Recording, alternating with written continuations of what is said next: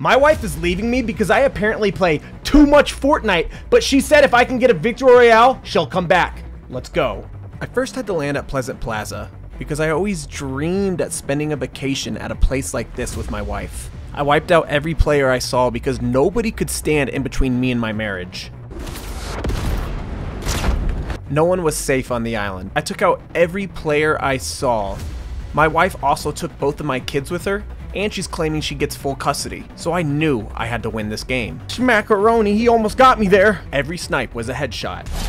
Susan, I will have you back. I will fly to this opponent like my wife will fly back to me after I get this victory royale. Susan, I haven't lost you yet. I had never felt this good before. Everything was going great. There was only a few people left in the game, and I was destined to win it.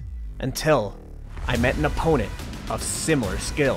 Head to YouTube if you want to see what happens next.